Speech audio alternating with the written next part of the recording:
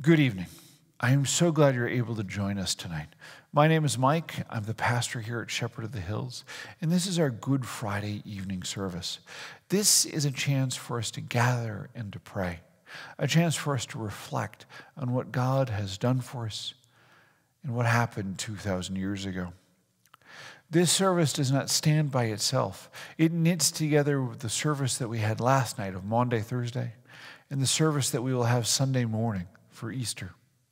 This is a simple time of reflection, of readings, of prayer, and somber music.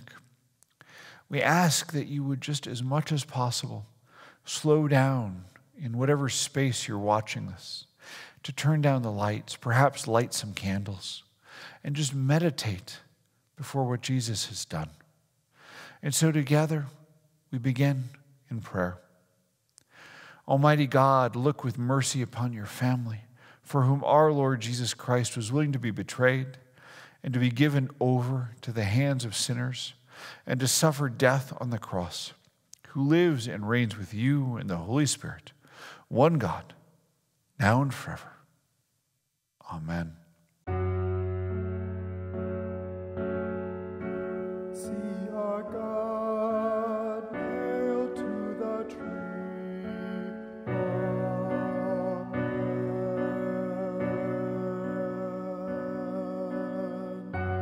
See our God with thorns upon his head. Amen.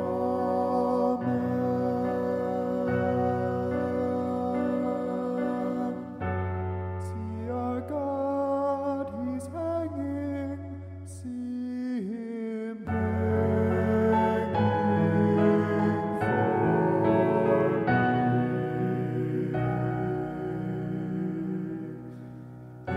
His body is broken, bloody, torn open. Dark hair whispers crimson glory, clothed by cries of torment,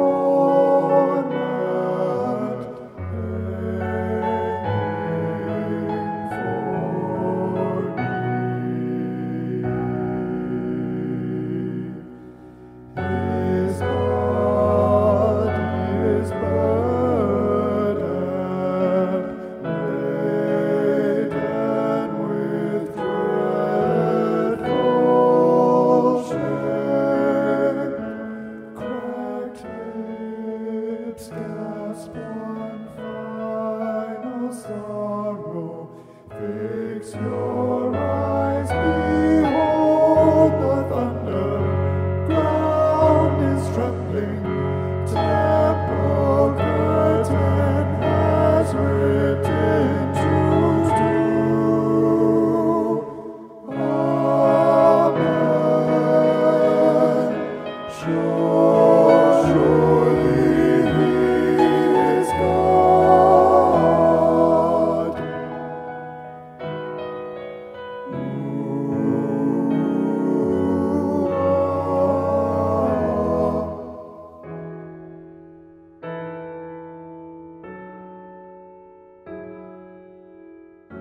See our God nailed to the tree.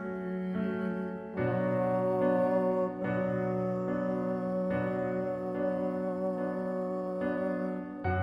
See our God with thorns upon his head. Amen.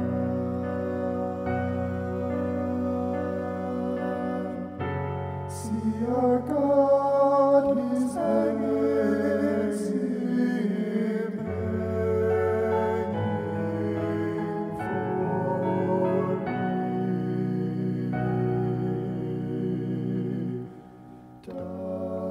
dying for me.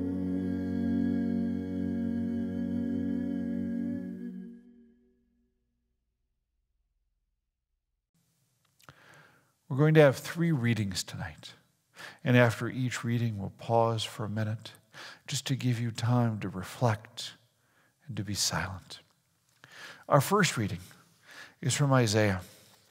This Isaiah reading was written centuries before Christ, and yet it showed us who Jesus would be. This is from Isaiah chapter 52 and 53.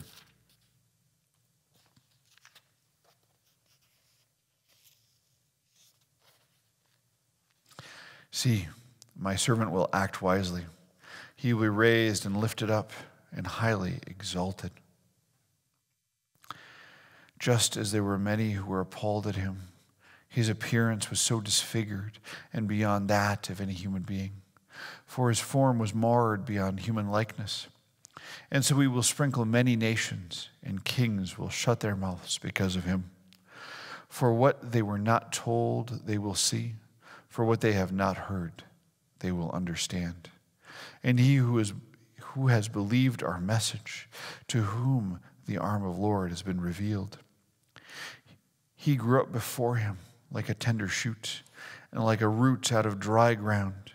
He had no beauty or majesty to attract us to him, and nothing in his appearance that we should desire him.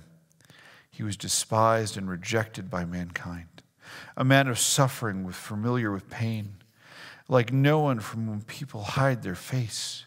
He was despised, and we held him in low esteem. Surely he took up our pain and bore our suffering. Yet we considered him punished by God, stricken by him and afflicted. But he was pierced for our transgressions. He was crushed for our iniquities. And the punishment that brought us peace was on him. And by his wounds we are healed. We all, like sheep, have gone astray. Each of us has turned to our own way, and the Lord has laid on him the iniquity of all of us. He was oppressed and afflicted, yet he did not open his mouth. He was like a lamb to the slaughter, and a sheep before its shearers is silent. So he did not open his mouth. By oppression and judgment he was taken away, yet who of his generation protested? For he was cut off from the land of the living. For the transgression of my people he was punished. He was assigned a grave with the wicked and with the rich in his death, though he had done no violence, nor was any deceit in his mouth.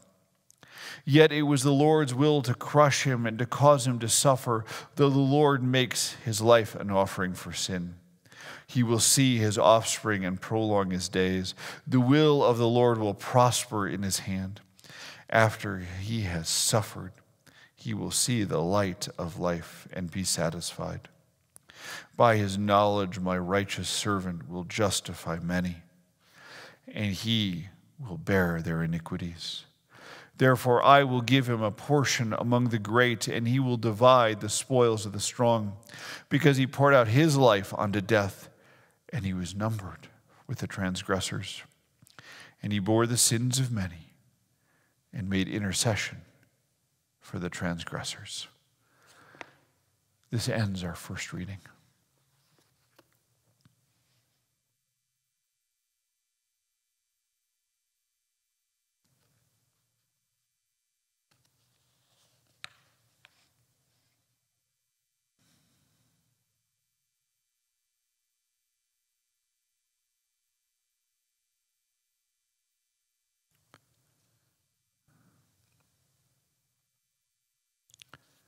Our second reading is from Psalm 22. My God, why have you forsaken me? Why are you so far from saving me? So far from the cries of my anguish? My God, I cry out by day, but you do not answer. By night I find no rest. Yet you are enthroned as the Holy One. You are the one Israel praises. In you our ancestors put their trust. They trusted you and you delivered them. To you they have cried out and were saved.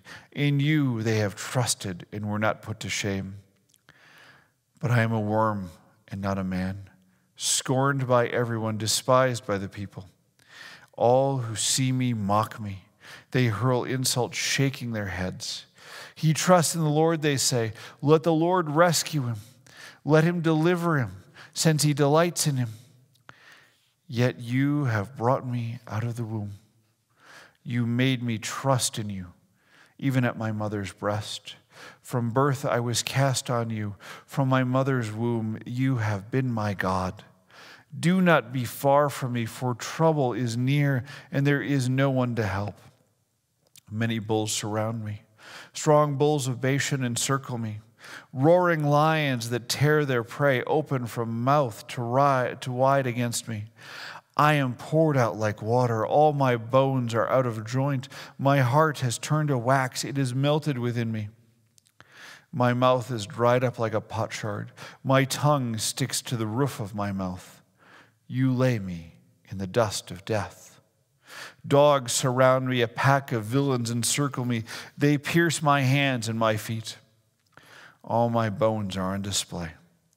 The people stare and gloat over me.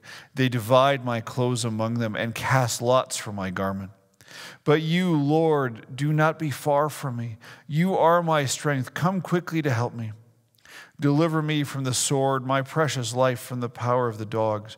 Rescue me from the wounds of lions. Save me from the horns of wild oxen. I will declare your name to my people in the assembly. I will raise you. You who fear the Lord, praise him. All you descendants of Jacob, honor him. Revere him, all you descendants of Israel. For he has not despised or scorned the suffering of the afflicted one. He has not hidden his face from him, but he has listened to his cry for help. From you comes the theme of my praise in the great assembly. Before you who fear me, I will fulfill my vows.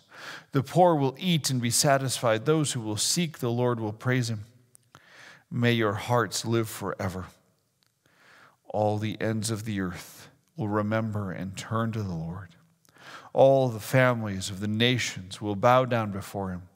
For the dominion belongs to the Lord, and he rules over the nations. All the rich of the earth will feast and worship him. All those who go down to the dust will kneel before him, those who cannot keep themselves alive. Posterity will serve him.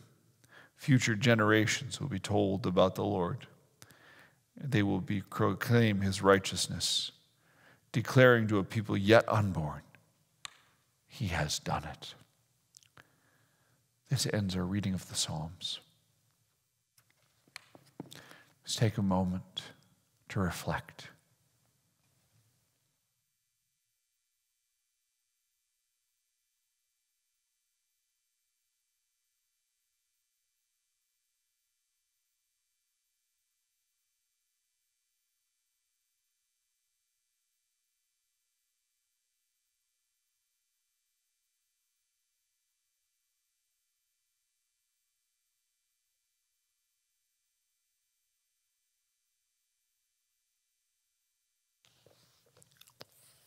Our gospel reading for the evening is from Mark chapter 14.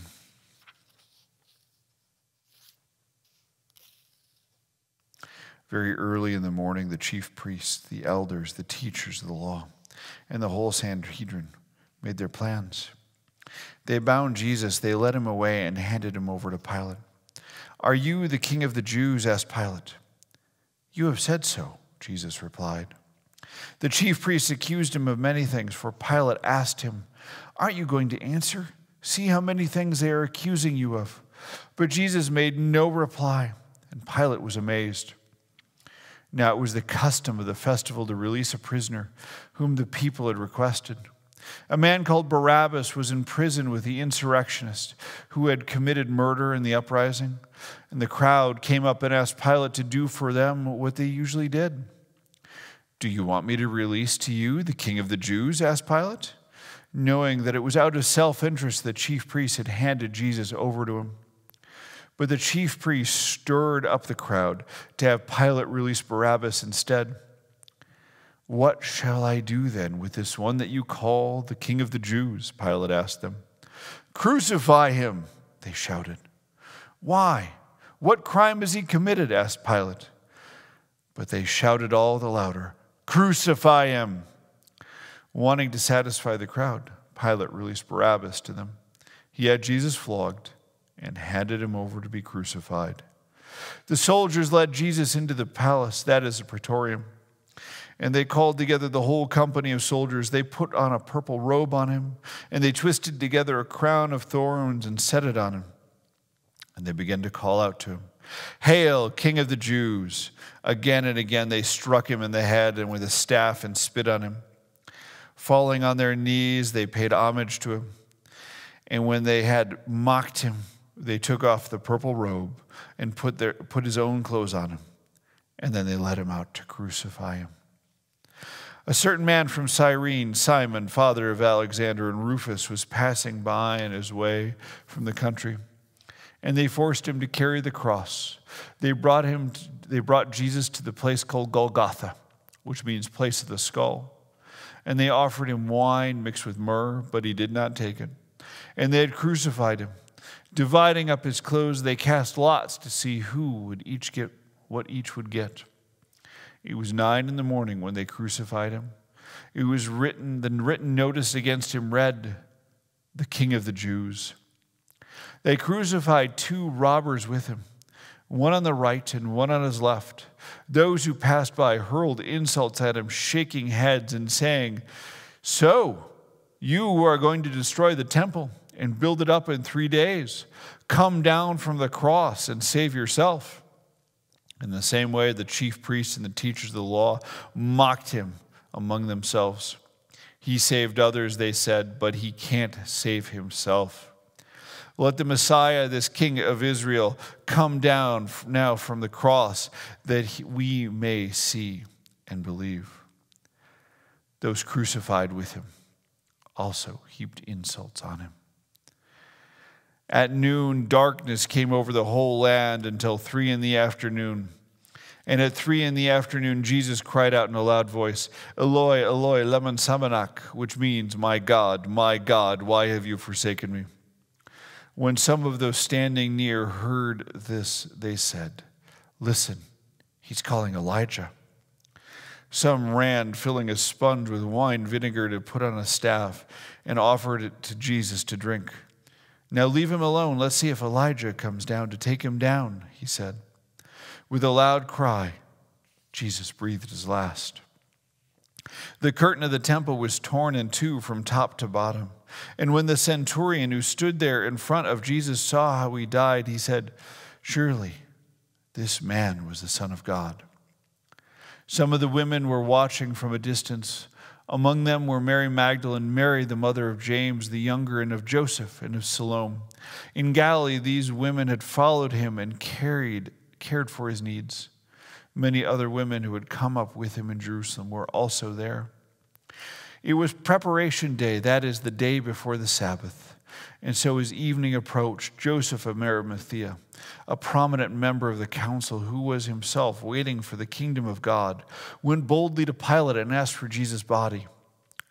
Pilate was surprised to hear that he was already dead. Summoning the centurion, he asked him if Jesus had already died. When he learned from the centurion that it was so, he gave the body to Joseph. So Joseph bought some linen cloth, took the body down, wrapped it in linen, and placed it in the tomb out of the rock. And then he rolled the stone against the entrance of the tomb. Mary Magdalene and Mary, mother of Joseph, were where he was laid. This ends our reading for the evening.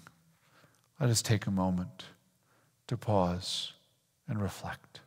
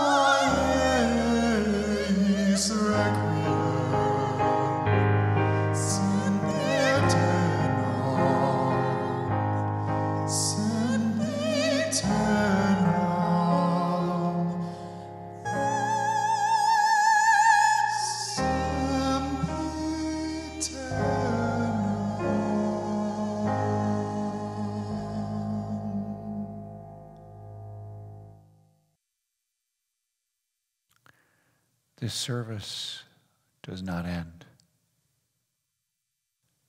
It continues on Easter morning, where we once again worship our Savior, our risen Savior, the Savior who bought us eternal life with his own death. This portion of the service concludes with two last things: a blessing, and then the removal of everything from the altar. It is a symbol and a reminder that everything has been taken away and there's nothing left. Take some time this evening to pause, to reflect, and then join us again on Easter morning as we glory in what Jesus has done for us. Hear these words: "We glory in your cross, O Lord. We praise your holy resurrection. For by your cross joy has come into this world. May God be merciful and bless us. May the light of God's face shine upon us. Let your way be known upon the earth, your saving health among all the nations. We glory in your cross, O Lord. We praise your holy resurrection. For by your cross joy has come into the world. Let the peoples praise you, O God. Let all the peoples praise you. May God give us blessing. May all the ends of the earth stand in awe. We glory in your cross, O Lord. We praise your holy resurrection. And by your cross, joy has come into this world. So may the peace which passes all understanding fill you this evening and hold you close. Amen.